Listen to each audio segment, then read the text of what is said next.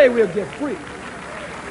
But we got a mighty God that is backing us up today, sending irregular rain, snow, hail, and earthquake, and confusing the government of the white man and the minds of the white man. The Catholic Church admitted their role in slavery.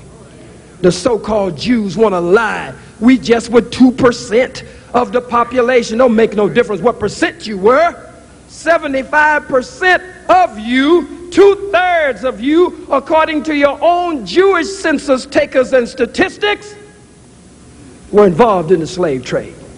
I didn't say 75% of all the slaves were owned by the Jews. I said 75% of the Jews owned slaves. But you put a spin on it and a twist on it to make it seem ridiculous, because you're just a liar and the truth is not in you. As Jesus says in the 8th chapter of the book of John, that you are of your father the devil, and the lust of your father you will do. He was a murderer from the beginning. He abode not in the truth, because there's no truth in him. When he speaketh a lie, Jesus said, he's a liar and the father of the lie. And Jesus said that his word had no place in the Jews. Read John starting with the 8th chapter, starting with the 31st verse, down to the 44th verse. And when I say Jesus up here, I'm not talking about no blonde-haired, blue-eyed, pale-skinned, buttermilk complexion, white Jesus. I'm talking about a black Jesus that the Bible says would have nappy hair and his body would be like burnt bronze or brass, as though it had been burnt in an oven. Give the white man his white Jesus back, put it in the garbage can, set it out on the corner, and let the garbage man pick it up and take it to the garbage dump.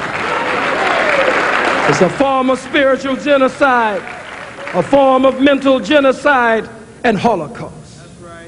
40 to 50 million Holocaust survivors still in the death camps of America, still in the ghettos of America, still robbed of our names with Harry McGillicuddy, Jim Dandy O'Houlihan, Abraham Lincoln Culpepper, Hattie Mae hamburger with lettuce and tomatoes on the side. Robbed completely of a knowledge of ourselves. No other people in the annals of time have been so robbed and spoiled. The Bible said these are a people who are robbed and spoiled. They are snared in holes and hidden in prison houses. But we must rise up like Ra. Rise up like Ra. And take on a new life and take on a new birth. I say I criticize the Pope. I don't have any respect for the Pope. The hell you mean I called him a cracker? So damn what? The Pope don't like me. The Pope does not respect my leader and teacher, the Honorable Minister Louis Farrakhan. He has no respect for the most honorable Elijah Muhammad, and he is one of the perpetrators in our genocide and our current condition. You offer an apology? We're sorry.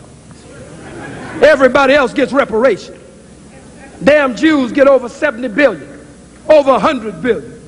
But you offer us, have you an apology? We are so sorry.